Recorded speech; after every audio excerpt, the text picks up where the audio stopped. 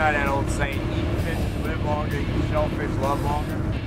So, I've never heard that. Well, you might have to start hanging out with me more often.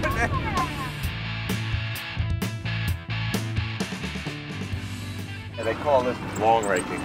Let's do it. Just throw this in. All right. Like pump it, kind of? Yeah, you want to try to kind of feel it with your arms, what it's doing. You can hear it. Oh, yeah. Some rocks down here, some shells. How do you know when to pull it up? When it's You can't breathe anymore. When you... This is kind of like the best arm workout ever. You want to try to attempt to pick it up or not? Okay, how do I do that? It's like cannon for gold. Look at that. Oh my God, you got a lot. Gosh, I caught a crab. And a clam. I got a crab. See ya. Oh my gosh, I got a big one. Yeah, clamming 101. Now that I've got my hands full, how am I going to eat these? Rumor has it a former Top Chef contestant runs a restaurant over at the Surf Lodge. So this dish is super easy. It's one of the top sellers here at the Surf Lodge. Okay. First thing, a little bit of olive oil, Got right? it. And usually when I cook any kind of seafood, I like to do the perfect blend between butter and olive oil. How'd you come up with this recipe? I like things a little spicy. I love ginger. I love fresh garlic. That's just all, in my mind, these are all things that go with the sounds of summer. So the butter's obviously burning right there. That's all good. That's what you want. Yep. You're gonna take a little bit of your ginger, go like this. Your lemongrass. Is that garlic? Love. Good. So now that that's getting nice and golden brown, we're gonna add our Thai chili peppers.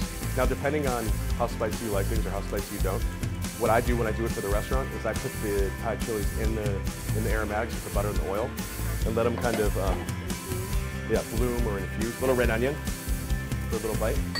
Now we're gonna add our clams. Okay. Clams this size are gonna take a pretty good minute. This might take like 5-6 minutes of constant steam. We're gonna take our white wine and deglaze.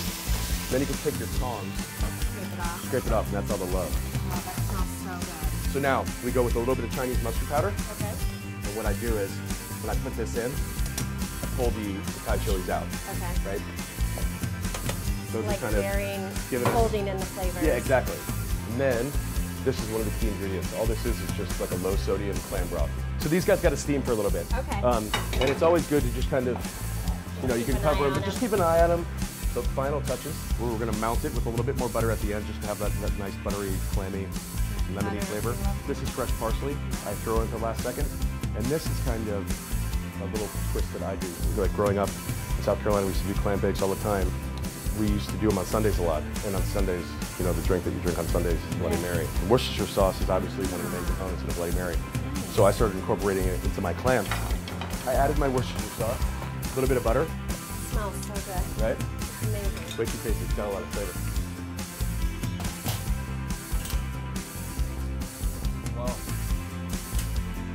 So good. Good, right? It's got a lot of heat on it. All right, I'm going to make these at home. Make them at home. They're I easy. will. Okay, cool. Surf Lodge clams.